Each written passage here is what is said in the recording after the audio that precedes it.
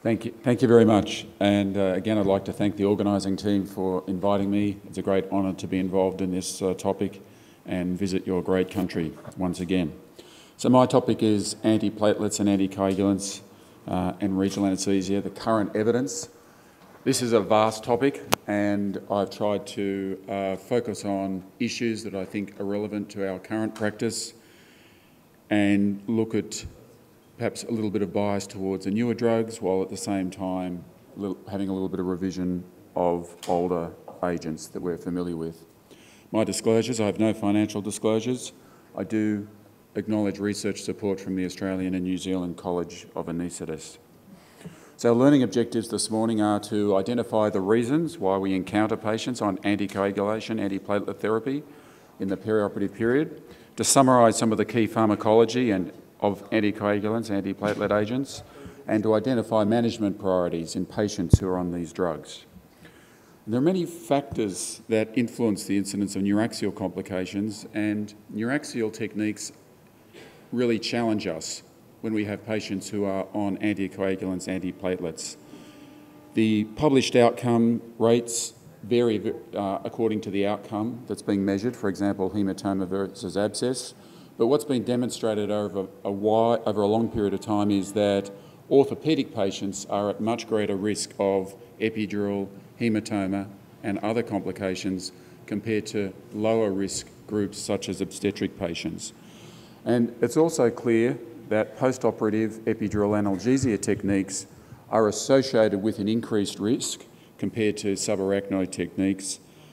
But perhaps the single most important factor, which has been demonstrated over a very long period of time, that when a patient has a coagulation abnormality from any cause, it does put them at higher risk of epidural hematoma. And this has been demonstrated in a recent study from the United States, where with a large cohort of almost 80,000 obstetric catheters, there was no cases of epidural hematoma. And in patients who had perioperative catheters, there were 7 cases of epidural hematoma. The incidence is still rare, but the difference in the incidence in the 2 surgical cohorts is striking. And of note, 4 of the 7 patients who had epidural hematoma had anticoagulation, antiplatelet therapy that deviated from the current American Society of Regional Anaesthesia guidelines. We do need to be familiar with guidelines. We do need to refer to guidelines frequently because the pharmacology associated with these drugs is vast. The number of drugs that are being used in clinical practice is large. There is the American Society of Regional Anaesthesia guidelines, and they've recently put out an app which I recommend. You can purchase this on iTunes, and this is very easy to use and it really focuses on the key issues that we need to pay attention to. For example, the time period that's elapsed since the last drug was given and when neuraxial puncture takes place. And more recently, there's been guidelines that have been published on interventional spine and pain procedures in patients who are on these drugs. And while the issues in chronic pain patients are a little different to the issues that we face with regional anaesthesia, there's enough overlap that to transfer some of the information from these guidelines. And of note, ASRA will be publishing new guidelines on regional anaesthesia and anticoagulants, I believe, this year. What's particularly strong about this article is the depth of pharmacological review that and attention to detail in that respect. So why are patients on anticoagulants? Well, one important reason is because of stroke. And each year in England alone, over 100,000 people suffer a stroke, often with devastating consequences. This has an economic cost of $7 billion in England alone.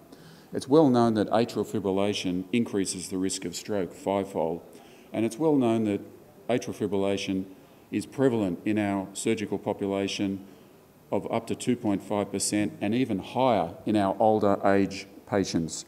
And it's well known that warfarin reduces the risk of stroke. In this case, this patient has atrial fibrillation, and you can see the risks associated with atrial fibrillation. You can get a thrombus that forms in the left atrium, specifically in the left atrial appendage. And you can also see in this echocardiogram clip that there's spontaneous contrast in the left atrium. You can see it floating about there, and this indicates low flow in the left atrium. And you can see there's some mobility of that thrombus in the left atrial appendage, and you can see this patient's really at risk of having a subsequent cerebral embolic event and having a stroke. Many of our patients have mechanical heart valves, and particularly patients with the older style valves or the mechanical valves are at higher risk of having complications if their anticoagulation is ceased and inappropriate bridging medication is not instituted. Here's an example of a patient with a mechanical valve who stopped their warfarin, and you can see one of the leaflets of the mechanical valve does not move. And there's also a thrombus that's been formed that you can't see it in this view, that formed on the valve. So it's very important to maintain anticoagulation in patients who have mechanical valves. Next, I'm just going to review venous thromboembolism, and this study is from the hospital where I work, St Vincent's Hospital in Melbourne. And what they were able to extrapolate from this article, that in Australia alone, the cost of total joint arthroplasty is $1 billion. Keeping in mind that our population is only $25 million, you can see that the worldwide cost of this therapy alone is vast. Venous thromboembolism is one of the key cost drivers, and in Australia alone, it adds $66 million to the cost of lower limb arthroplasty. The incidence of venous thromboembolism, or VTE, is relatively high. In this study, it was 5%. And this occurred despite the use of low molecular weight heparin, early mobilisation, and graduated calf compression stockings. So for patients who are at high risk of VTE, what are some of the suggested thromboprophylactic options? Clearly, low molecular weight heparin is indicated, has been shown to be very efficacious and safe in the context of neuraxial anaesthesia, provided that the dosages, the appropriate dosages from the product guidelines are adhered to. Warfarin is also recommended along with mechanical prophylaxis. In patients who are at medium or lower risk, then different options are utilised, and commonly in medium risk patients, unfractionated heparin is used. In patients who are ambulant and clearly at low risk, then no specific thromboprophylaxis is indicated. Vitamin K antagonists such as warfarin are probably the most widely used anticoagulants worldwide, and this drug is indicated for VTE, patients with mechanical heart valves, and patients with atrial fibrillation. It's well known that warfarin inhibits vitamin K-dependent coagulation factors in a sequential way, affecting factor 7 first because that has the shortest half-life. It also affects factors 9, 10, 2, and circulating anticoagulants protein C and protein S. The full anticoagulant effect of warfarin takes 4 days. At that point, the levels of factor 2 are significantly decreased. In practice, the effective half-life of warfarin is between 20 and 60 hours. It's important to note that warfarin has a narrow therapeutic or safety index, and there's marked individual variability in the dosing responses. So it's very important that there should be careful individualisation of dosage with all patients on warfarin. The effects of warfarin are influenced by genetic factors, in particular specific genotypes, and up to 250 drugs interact with warfarin, and there's marked food interactions in addition. Extreme caution should be applied in many situations, particularly patients who are elderly and patients who are debilitated. In terms of the guidelines, the time period that should elapse between the last dose of warfarin and neuraxial puncture is 5 days, and there should be a normal INR at the time of neuraxial puncture. If the INR is outside of the normal range and surgery does need to go ahead, then vitamin K, oral vitamin K between 1 and 2 milligrams, or prothrombin X concentrates are viable alternatives viable options to reduce to reverse the effect of warfarin. Because of the difficulties with warfarin is likely to be superseded with other oral anticoagulants. These are known as the novel oral anticoagulants. Rivaroxaban and apixaban inhibit factor 10A, and dabigatran is a direct thrombin inhibitor. These drugs have advantages because they have predictable pharmacokinetic and pharmacodynamic profiles. They do not require regular monitoring in the same way that warfarin requires monitoring with INR or prothrombin time.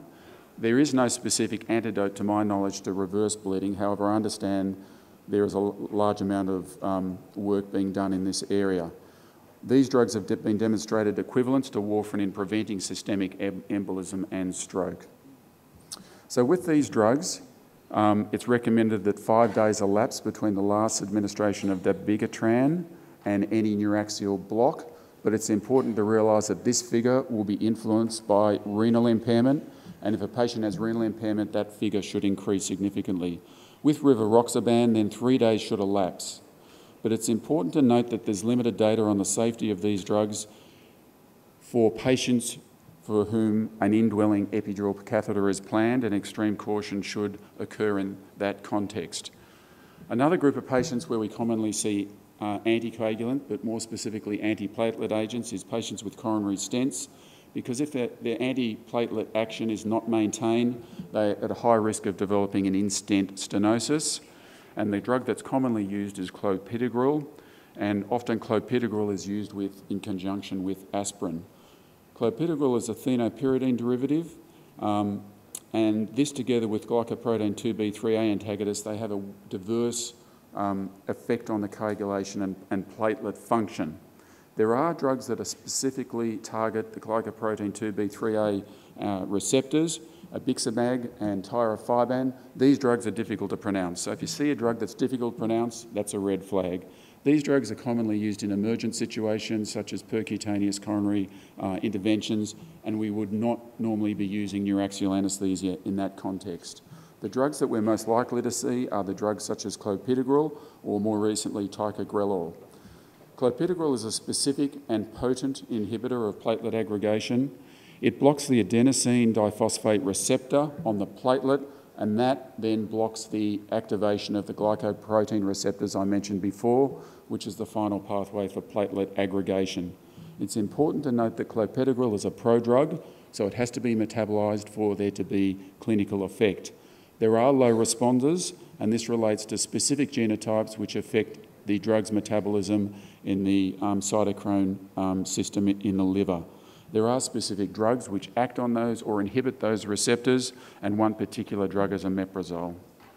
Ticagrelor is a similar drug which also acts directly on, in this case, acts directly on the same receptor, but in this case the parent drug is responsible for platelet inhibition. The pharmacokinetics of this drug are more predictable, and it's not affected by genetic polymorphisms, and there are no known drug interactions. In terms of the time that we need to cease these drugs before neuraxial block, clopidogrel between 7 and 10 days is recommended. Some of the guidelines recommend 10 days, some recommend 5 days. 10 days is definitely a conservative time period to stop the clopidogrel.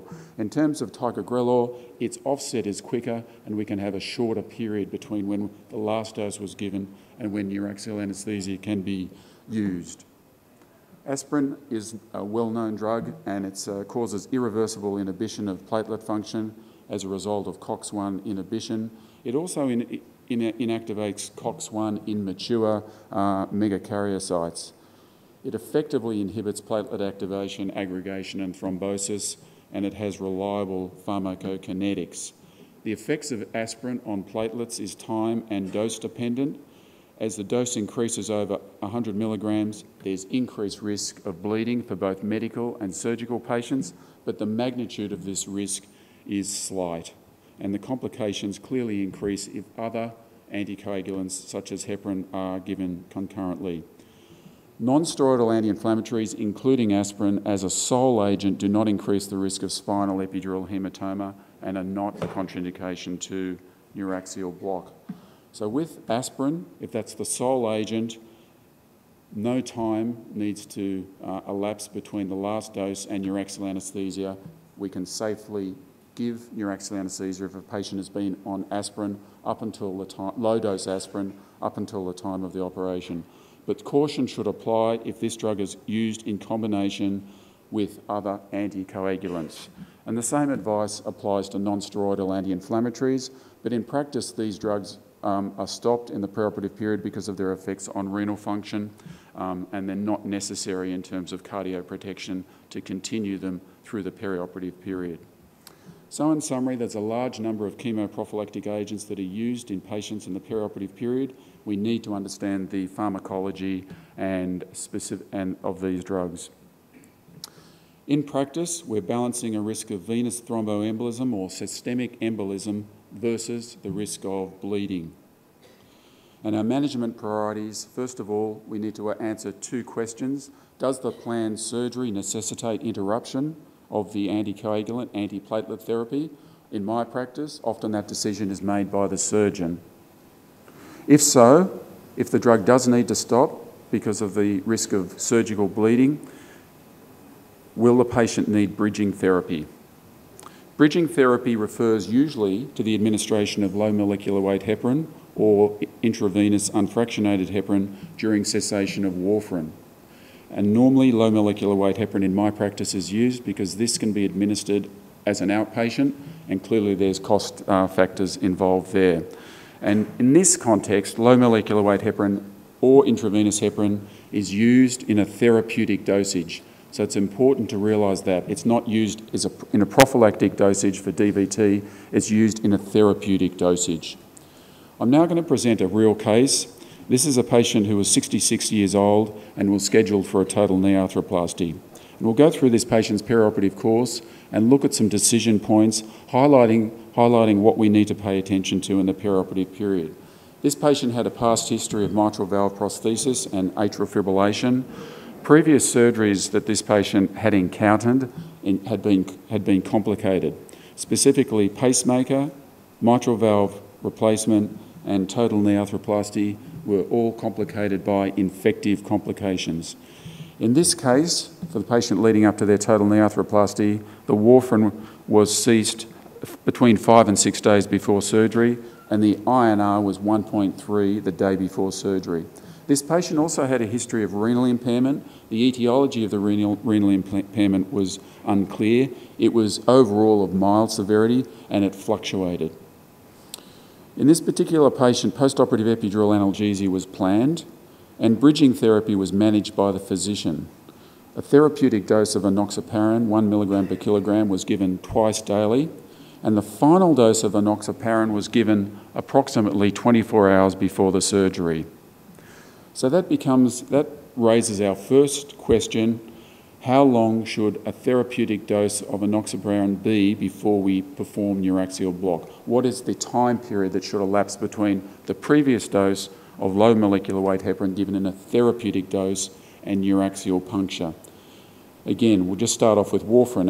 As for revision, warfarin needs to cease 5 days before, and there needs to be a normal INR at the time of neuraxial puncture.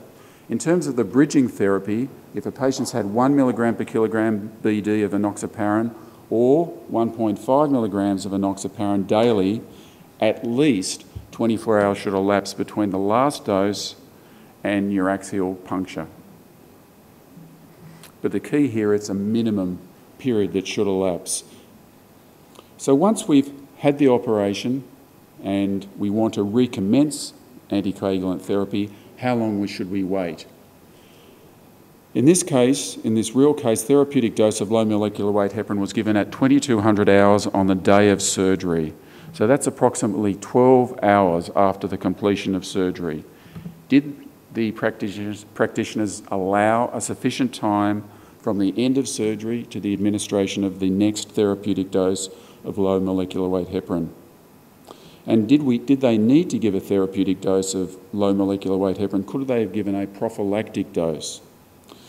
So the guidelines are fairly straightforward. If a patient's had a therapeutic dose of low molecular weight heparin, then at least, if the decision is made to give a therapeutic dose of low molecular weight heparin in the post-operative period, then a minimum of 24 hours should occur before that drug's given in the context of normal surgical hemostasis. Even in the context of a prophylactic dose of enoxaparin, 6 to 8 hours should elapse from the completion of surgery and the first dose of low molecular weight heparin, and again, normal surgical hemostasis should have been established. The next question is, when can the practitioners remove the indwelling catheter since the previous dose of low molecular weight heparin? And in this case, this real case, on post-operative day 1, the therapeutic dose of low molecular weight heparin was omitted very wisely in the morning by the anaesthetist. And the enoxaparin was prescribed at 2200 hours on post-operative day 1. So that means there would have been 24 hours between from the previous dose of enoxaparin to the next dose. Now, what happened here? So this brings up to our next question: how long should we allow from when we remove the indwelling catheter and the previous dose? And again, we should allow 24 hours, which was the time period that was allowed here. But it's important to note that the guidelines, the ASRA guidelines, do not recommend continuous epidural catheter techniques if therapeutic dosages are planned, because the risks are simply too high. If a patient had received a prophylactic dose, then we should allow 10 to 12 hours from the previous dose of low molecular weight heparin and removal of epidural catheter. So what that means in practice is we can give a standardised time of administration, such as 8 p.m. at night, and then we can allow a 12-hour period, and then the epidural catheter can be removed in the morning, and then the patient can undergo appropriate neurological surveillance during daylight hours. In this case, the therapeutic dose was given at the time that it was prescribed, but a 1 to 2 hour gap only was allowed between removal of epidural catheter and the subsequent dosage of low molecular weight heparin. So that then brings us to the next question: how long after removal of the catheter can we restart the medication? And again, we don't have clear guidelines simply because therapeutic dosages of low molecular weight heparin are not recommended concurrently with a continuous epidural catheter technique. In the context of a prophylactic dose, a minimum of 2 hours is recommended after the epidural catheter is removed, but in all cases, careful neurological surveillance is required after removal of the epidural catheter. So in this case, unfortunately, this patient on post-operative day 2 developed back pain and lower limb weakness. This occurred after hours, as it commonly does. The back pain and lower limb weakness was thought to be related to surgical or patient issues, as occurs on occasion. The patient developed paraplegia. At that time, the surgical team thought that the patient may have had an epidural hematoma. The patient was then emergently transferred to a neurosurgical centre and had a large thoracolumbar sacral epidural hematoma evacuated. At this point, this was approximately 48 hours since the onset of back pain and lower limb weakness. This is normally associated with a very poor outcome, but in this case, the patient was lucky and made a full neurological recovery. So what are the lessons from this case? Safety really depends on meticulous attention to detail in the administration, both in the timing and dosage of anticoagulants and epidural anaesthesia in the perioperative period. And it's important to have a careful, shared risk stratification process. So we discuss the cases with the haematologist, we discuss the cases with all the practitioners who will be looking after the patient, and that there are very clear communication guidelines. It's important to recognise that therapeutic anticoagulation with low molecular weight heparin in particular, and epidural catheterisation is not recommended. Constant neurologic surveillance is mandatory in any patient who has a continuous post-operative epidural analgesic technique. And in this particular case, margins of safety in the applied time intervals were absent.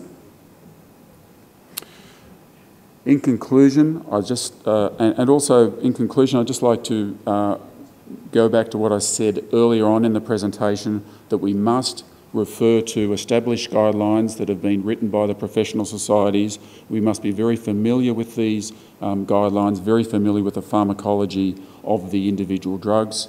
We must be aware of new drugs until the safety data has been published. We need to know the pharmacology of these drugs. We need to be familiar with the guidelines, as I said. And it's important to note that the recommended time periods that are published within these guidelines are minimum time periods only, and we have to assess individual risk-benefit individually for every patient, for every operation.